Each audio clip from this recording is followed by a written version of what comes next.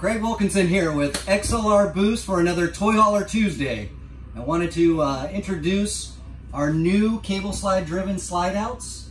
Just like everything with XLR Boost, we're always trying to do that extra build. So with this new cable slide technology, it's going to actually come in smoothly. As you can see, the slide out's coming in across very evenly. That's because there's no sag.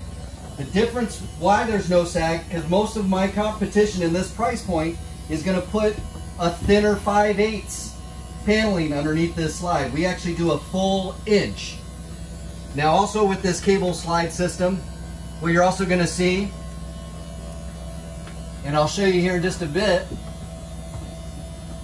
is God forbid if you ever have any power failure, the slide out's not cooperating with you, we actually offer this right here. This tool is actually for an override, so you would actually put this into your drill bit, and now you can actually crank this thing in El Manuel with the drill bit.